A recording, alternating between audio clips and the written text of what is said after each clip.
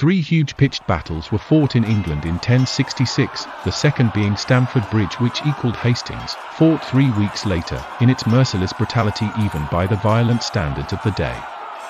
The supposed heroics by one unnamed large Norseman have passed into legend or history. So the story goes, a lone Viking stood on a bridge over the River Derwent at Stamford near York, the 25th of September 1066, and fought to the death, taking countless English warriors with him. He was one of 9,000 warriors who had invaded northern England so that their fierce king, Harold Hardrada, could campaign southwards and claim the English crown. He believed that descendants of Norse who had settled in England's Danelaw would support him. Allied to him was Tostig, Harold's own brother, who had been ousted from his Northumbrian earldom the year before, and was looking for revenge by persuading this famous and feared Viking to invade England. Their huge invasion force of veteran warriors had already sacked coastal towns, shattered one English army in battle only 5 days before, and secured the surrender of York itself, whose magnates promised to give hostages and tribute if they didn't sack the city. The meeting point was to be a few miles away at a nodal point of local roads which met near to a narrow old bridge over the River Derwent at Stamford. So, on this hot summer's early morning, the Norse army relaxed on both banks, awaiting the York magnates with their hostages. So warm was the weather that they hadn't brought their chain mail. No enemies should be expected nearby now that the northern English army had been vanquished and the new English king, Harold Godwinson, was 250 miles away on the south coast waiting for the Normans to invade. He couldn't possibly get here and stop them. Soon, as the sun gathered its morning power, the Norsemen started to see huge clouds of dust rising on the western horizon from the direction of York. It must be the York VIPs with their tribute. Finally. Then glints of metal caught the sun like a sea of broken ice. Weapons. But whose? Surely King Harold couldn't have got here so quickly. The Norse king quickly ordered his troops on the western bank fighter delaying action to hold off this army whilst he scrambled his main army on the eastern bank into battle formation. Messengers were dispatched to the 3,000 men with their ships moored at Rickcall, 16 miles away, to hurry to his aid. As the army approached, it was clearly the army of King Harold. He had made an incredible ride from the south in 4 days and nights, barely sleeping. His standards, the Wessex Dragon and the Fighting Man, were spotted fluttering before his mounted, elite housecarl bodyguard, Thanes, and the feared on foot behind. English armies at this time usually rode to a battle, then dismounted, as horses were too valuable to risk. But seeing the scrambling Norsemen in the distance, that his planned ambush of the Vikings had worked, and wanting to take advantage of their complete disarray, he sped his housecarls up and into the Norsemen guarding the bridge. Primary sources say that they were soon massacred but for one large Viking, wisely having worn his chain mail. With incredible skill and bravery he slew many English, thus delaying the English and blocking them from attacking his 6,000 comrades behind him. Supposedly, he slayed 40 attackers with his axe, before he was finally dispatched by either an arrow, javelin, or from underneath via the slats in the rickety wooden bridge. Sources differ.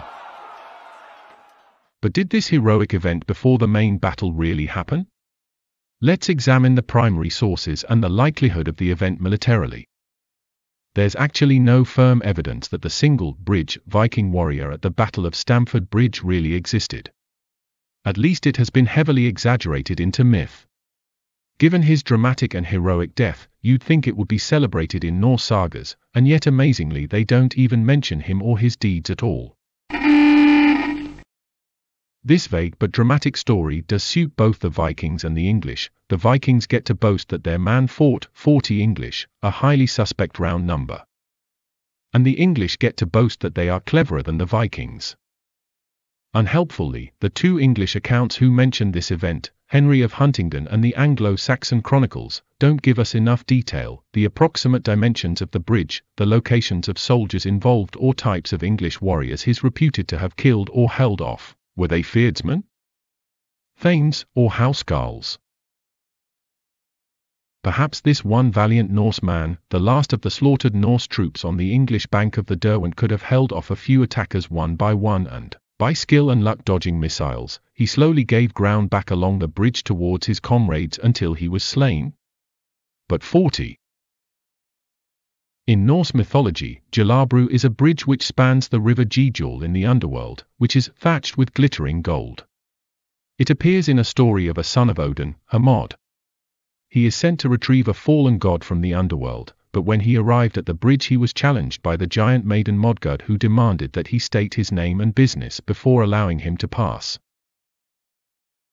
Two other such legends which could easily have inspired later writers to insert drama and rhetoric are the heroics of Horatius at the bridge and the epic Tale of the Hiker.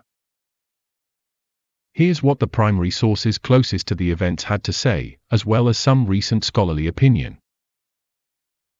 Heimskringla.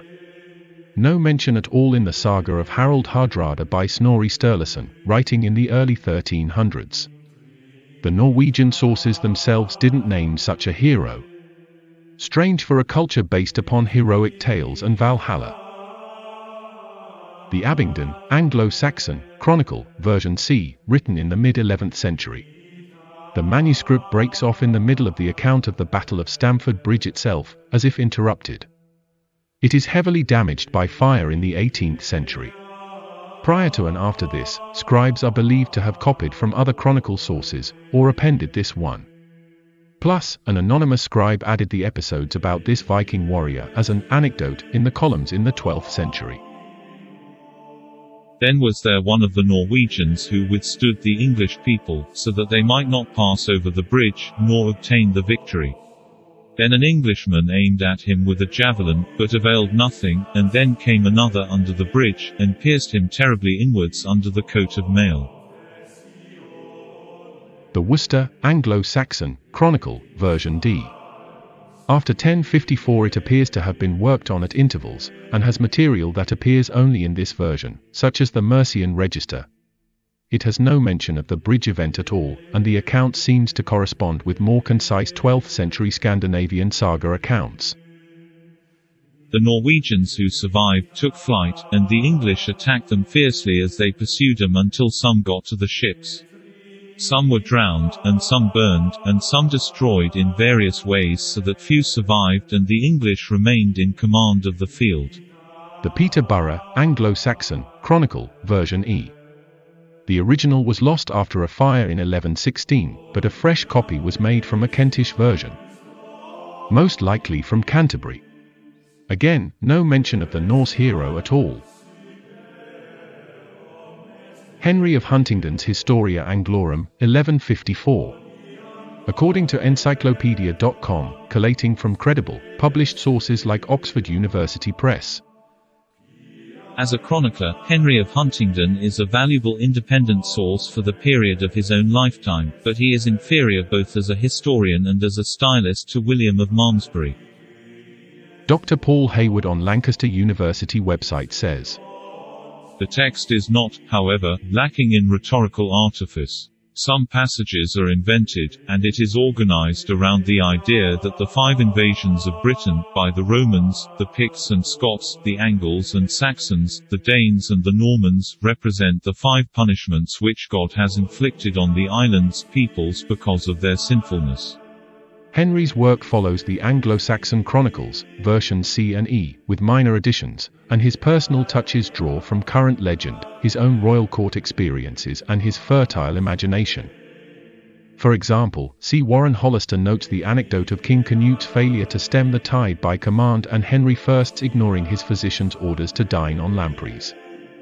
Here a single Norwegian, whose name ought to have been preserved, took post on a bridge, and hewing down more than 40 of the English with a battle-axe, his country's weapon, stayed the advance of the whole English army till the 9th hour, i.e. 3 o'clock in the afternoon. Michael Wood wrote in Search of the Dark Ages, 1981. The English launched their attack, first of all, it seems, on a Norse covering force on the York side of the river. Was Harold trying to transfer forces to delay the English crossing and give his reinforcements a better chance of turning the issue? According to Florence of Worcester, Harold could deploy many thousands of heavily armed, well-trained troops, which suggests an elite royal army.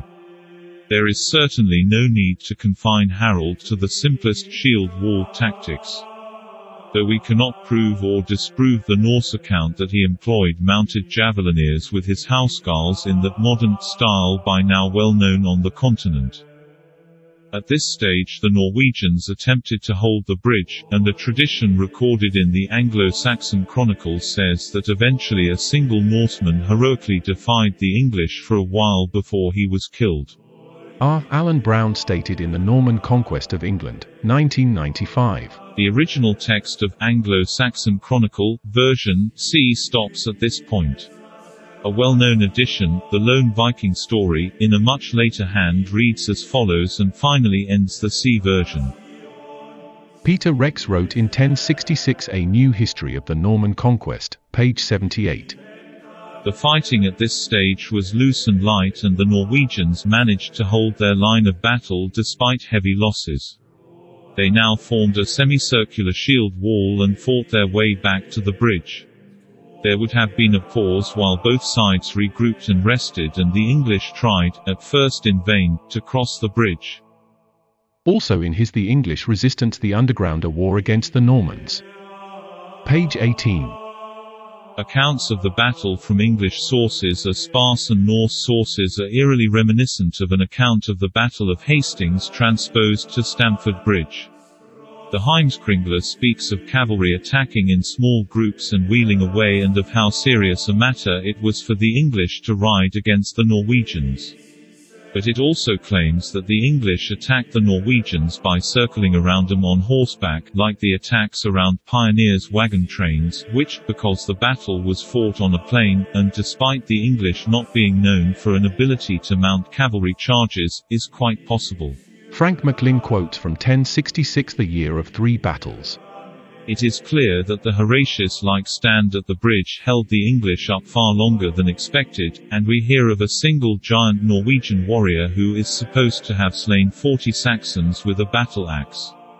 If Harold had archers, it is surprising that he did not take this defender out with long-range arrow fire, but perhaps this option clashed with his notion of chivalry. This would be consistent with the story that the defender was offered clemency by the English as a mark of their admiration for his valor. But he refused it and taunted his foes with being a pack of cowards. In the end the attackers lost patience, and all thoughts of chivalry were thrown to the winds. Ian W. Walker wrote in Harold the Last Anglo-Saxon King. The account at the end of Chronicle C of a lone Norwegian holding the bridge against the English is a much later addition to the text. It was perhaps drawn from a later English saga about the battle and probably has no basis in fact. In his A Mislocated Battlefield? Battle Flats, The Battle of Stamford Bridge, 1066, Michael C. Blundell, says that the general acceptance of Battle Flats as the location of the battle appears to have been based on a single line in Manuscript C of the Anglo-Saxon Chronicle. William of Malmesbury's recounting of the story in his Gesta Regum Anglorum is the most detailed. The English won the day and put the Norwegians to flight, but the victory of such large and powerful forces was interrupted for many an hour, a thing posterity may hardly believe, by a single Norwegian, who is recorded to have taken his stand at the entry to the bridge called Stamford Bridge, and by killing 2 or 3 and then more of our side to have prevented them all from crossing. Called upon to surrender, that a man of such physical strength might receive generous treatment from the English. He spurned the invitation with a frown and kept taunting the enemy, saying they were a poor lot if they could not deal with a single man. But one of the king's bodyguard hurled an iron javelin at him from a distance, and as he was demonstrating boastfully, rendered more incautious by justified confidence, this pierced him through and he yielded the day to the English.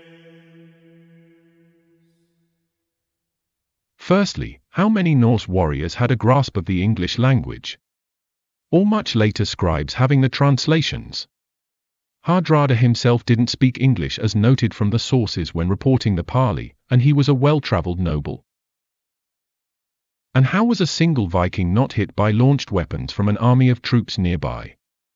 The English, spread out on the bank, could have covered a wide angle of attack, maybe 90 degrees.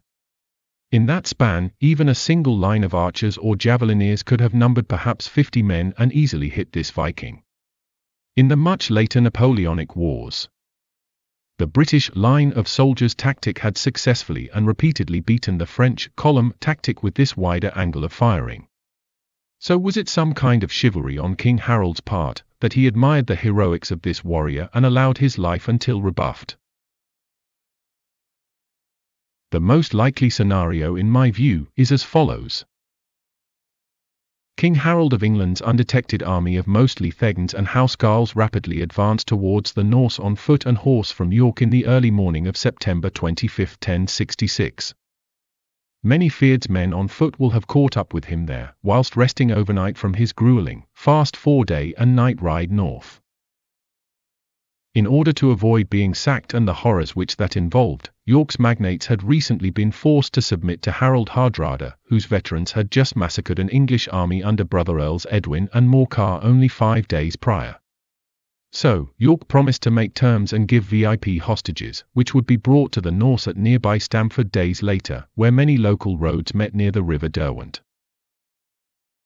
The autumn day itself was described as being hot, and the Norse army had left their chainmail etc. with their guarded fleet, 16 miles away at Rickcall. They were spread out and relaxing on both banks of the Derwent, some hustling cows, awaiting the York magnates. Spanning the deep, 30 to 40 feet wide Derwent was a narrow wooden bridge with slatted boards, who knows how old it was even then, supposedly only wide enough for 2 to 3 men to walk or fight. We don't know if it was a footbridge or for farm carts, etc. Harold's men first noticed clouds of dust in the near distance, unsure if it was hostile. Surely Harold could not have moved north so rapidly with an army? Soon, glinting weapons and armor revealed that it was clear that it was a hostile army. Harold's. Hardrada quickly ordered those men on the western bank to fight a delaying action against the charging English, whilst he rapidly formed up on the eastern bank with his main army, on what is now known as Battle Flats. He sends for help from his fleet guard 16 miles away. Though the English way of war was to ride to battle then dismount, horses being too valuable to slaughter, I think that Harold's Housecarls and Thegns would have taken advantage of the ambush momentum and disarray of the Norsemen, and immediately attack without waiting or dismounting, killing all that they could, with infantry dashing behind in support. Now, the sources conflate two possible timelines for the lone Viking, as they do with the Malfoss incident in the Battle of Hastings. But, either. Theory A. Before the main battle. As his comrades were wiped out on the western bank defending the crossing, the single Norseman alone was left, halting the rapid advance of the English over the bridge by blocking it with his bravery and skill for a short time. Some sources suggest he did so for hours, which I find unlikely.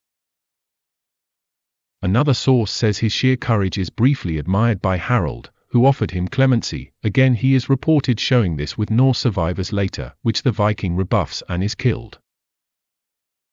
Theory B. During the main battle, the English, having wiped out all of the Norsemen on their side of the river, poured across the open bridge to engage Hardrada's main army, whose shield wall was now arranged almost circularly. If the reality was A, maybe he killed a handful of Feardsmen and Housecarls, unlikely the latter so easily. Retreating slowly to avoid missiles etc. as the various sources state, before being killed either by an arrow, a javelin, or from underneath. Harold supposedly offers a parley to Tostig and Hardrada in a famous, but doubtful, dialogue, which is rejected. If the reality was B, the English kill him and cross the bridge to engage the Norse army and their English-Flemish allies in a bitter fight of attrition. Some Housecarls supposedly still on horses in the modern style attacking with overarm spears. Ori Eystein, in charge of the fleet guard now arrives and, although exhausted already, they crash into the English, causing them to falter. The sources say the English are driven back temporarily, with the Norse even retaking the bridge. Is it from this moment where the bridge Viking myth possibly started? The English gain back ground and the Norse struggle on valiantly, but Hardrada is slain with an arrow in his throat, then Tostig is cut down and slowly the Norse are slaughtered and break for their fleet, but are pursued by Harold's mounted men and killed in various ways, say the sources. King Harold was merciful and allows Prince Olaf, Hardrada's son, and the shattered survivors to sail home having given oaths. Only 24 out of 300 ships are needed to sail them home. Over 90% had been slaughtered. Would Harold really pause his entire army due to chivalry, and let this hero delay him? He had completely surprised the enemy. Also, Duke William was going to invade England's south coast at any time. Harold needed to win quickly and get back down to the south coast. Even without time constraints, why allow this man to inspire his comrades nearby? Allowing the Norse enemy to grow bolder and stronger. King Harold's whole army was there by the riverbank and the bridge, which we might assume to be waist height as the hero was swinging his axe. So, facing one man, wouldn't the English archers and javelineers, as Michael would calls them, have had at least an easy target with which to assail him with hundreds of missiles? A martial artist on Quora stated, "A skilled melee combatant can, given the right terrain, defeat multiple armed opponents provided she fights them one at a time. Like on a bridge, stairway, or an alleyway, and is overall better prepared, equipped, or stronger than they are individually. Generally, doing so is a death sentence, as your more numerous opponents are eventually going to figure out how to get rid of you, or exhaust you, because by default, you have committed yourself to holding a single location, making defeating you a simple matter of either forcing you to fight at a different location, or exploiting the terrain against you. While it's not impossible for a skilled combatant to take down a small group of surprised, poorly equipped, armed, or not as trained combatants in melee, that's generally the exception, rather than the rule." Lastly, we can assume that Harold would have sent in his best against this Norse hero, the elite and formidable Housecarls which spearheaded all English armies. These tough professionals were armed, housed and paid by their earl or king and, by 1066, numbered 3,000 in England. They wore chainmail, had conical nasal helmets and were highly trained with sword, spear and the dreaded Dane axe. These men would step forward of the English shield wall, dig their shield in the ground and swing the lethal axe in a figure of 8 to build up momentum. Such was its speed and sharpness that it could cut horse and mail-clad rider in two. The headless bodies and mutilated limb scenes of the Bayeux Tapestry are testament to their effectiveness and ferocity. And their fearsome reputation was well deserved. Even the historian, poet, and politician, Snorri Sturluson, writing the Norse sagas in the early 13th century said of them, England would be very hard to conquer. It was very populous and the warriors who were known as the king's housecarls were so valiant, that any one of them was worth 2 of the best men in King Harald's army. They were the reason why the battles at Stamford Bridge and Hastings lasted far longer than the usual 2 to 3 hours per battle. Men who took oaths and swore not to leave a battle without their lord, but to die for him. So, considering all of the above, I personally think that the Viking on the Bridge story as we are famously told it, is a literary device either partly or wholly invented by later writers. As was much of the revolt of Boudicca as told by Cassius Dio and Tacitus.